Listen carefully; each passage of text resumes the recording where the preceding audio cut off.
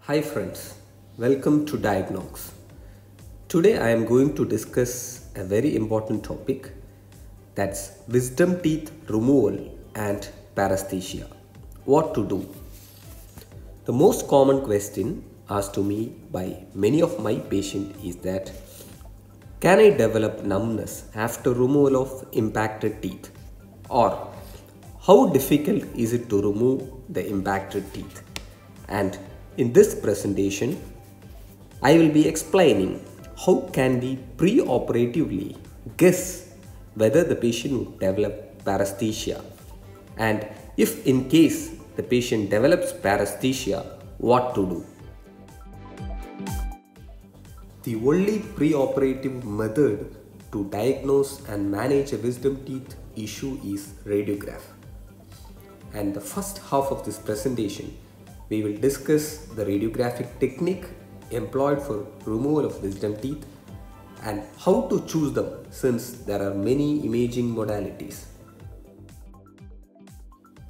The surgical removal of lower third molars endangers both the lingual and inferior alveolar nerves because of the close proximity of the nerves to the roots of the impacted teeth.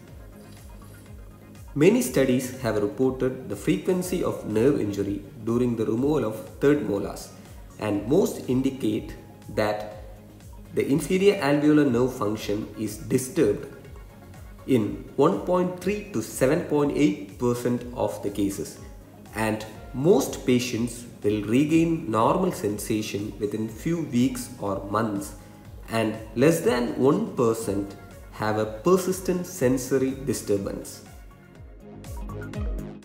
In clinical practice, the most commonly used radiographic technique for evaluating third molar is IOPA.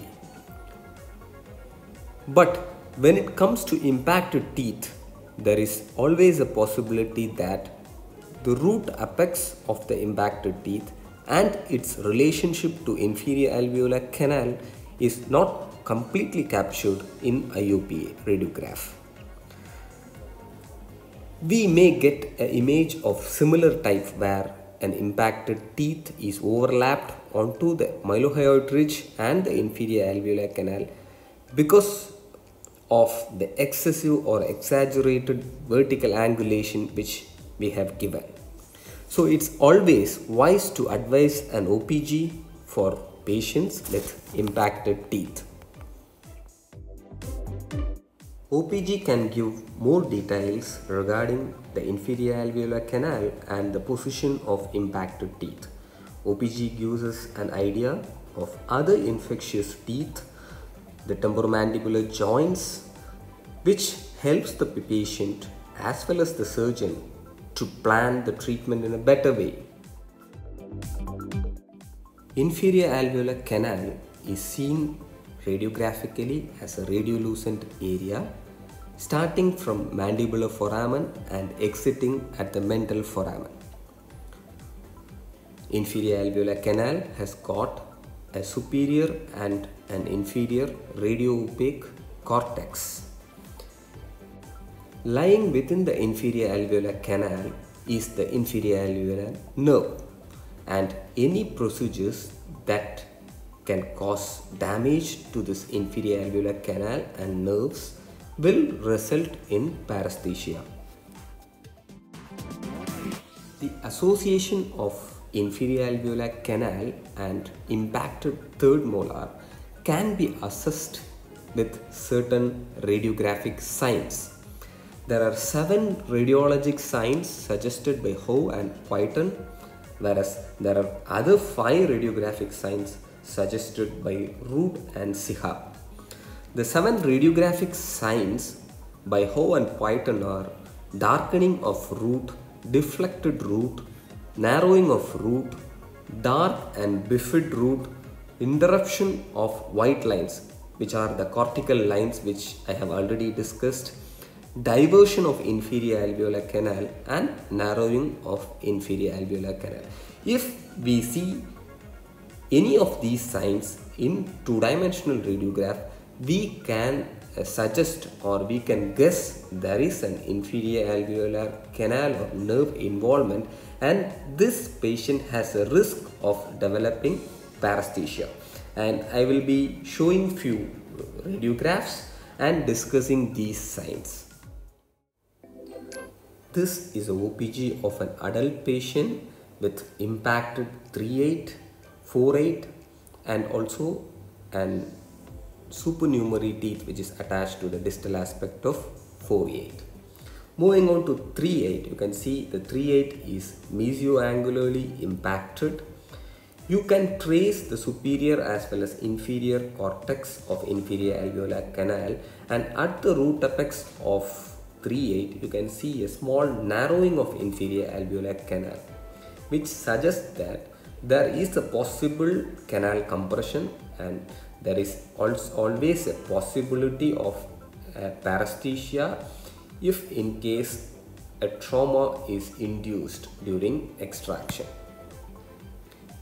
When it comes to 4/8, you can see the distal root of 4/8 is not clearly visible, and there is a radio-opaque mass attached to the distal aspect of distal root of 4/8.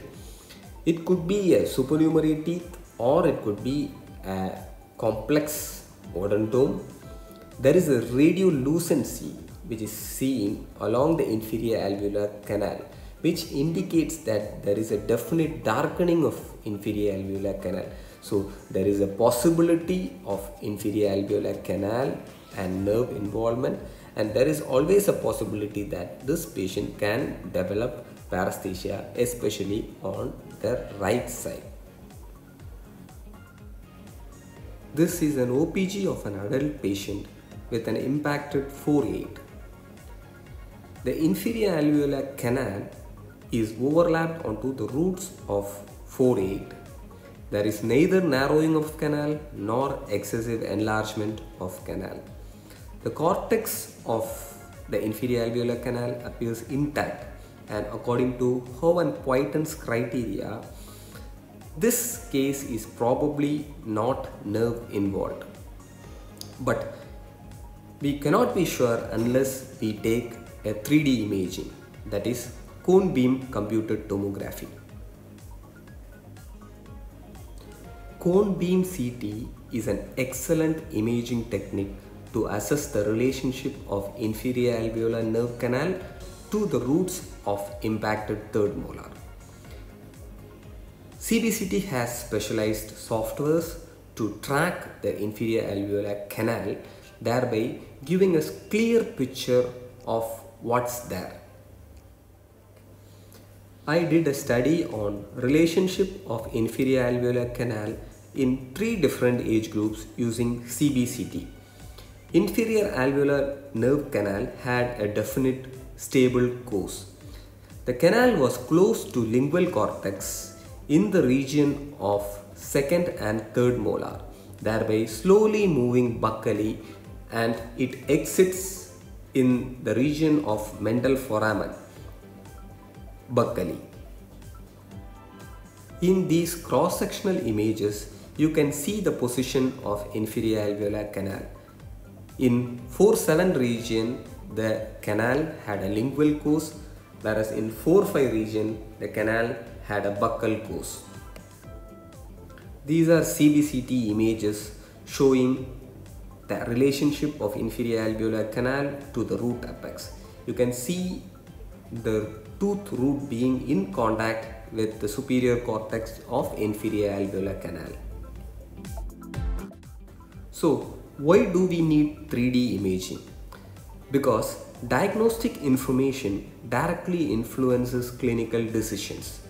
Accurate data leads to better treatment planning decisions and potentially more predictable outcomes. The symptoms of nerve injury can range from a simple burning sensation to a more complicated anesthesia of the regions supplied by those nerves, and it also depends on the extent of nerve injury. Moving on to the management, of paresthesia or anesthesia, we have pregabalin, prednisolone, tricyclic antidepressants, vitamin B complex, and there is a brand called as Renerve Plus, which has got alpha lipoic acid, chromium, folic acid, B complex, selenium and zinc, which has shown promising results in nerve injury and paresthesia. Various studies have shown promising result in the use of pregabalin and prednisolone in early nerve injury. Pregabalin is a GABA analog with structure and actions similar to gabapentin. It has got an anti-epileptic, analgesic action. Also, it reduces the anxiety of the patient. Its ability to reduce neurotransmitter release from activated neurons in pain pathway and fear circuit may contribute to its role as an adjuvant in pain management, also to reduce anxiety. Pregabalin is given in the dose of 150 mg per day in 2 divided doses. Steroids is also effective in healing of early nerve injury because it reduces the cytotoxic edema and improves nerve cell survival. The dose of steroids, it can be given as 1 mg per kg body weight. There are also other drugs such as tricyclic antidepressants and vitamin B complex like a capsule of neurobion fort, which are effective in early nerve injury. I would like to conclude this presentation by stating that nerve involvement or paresthesia is common during wisdom teeth removal. OPG is an important radiograph which helps us in treatment planning. When in doubt, it's better to have a 3D image before we proceed for this minor surgery. Thank you.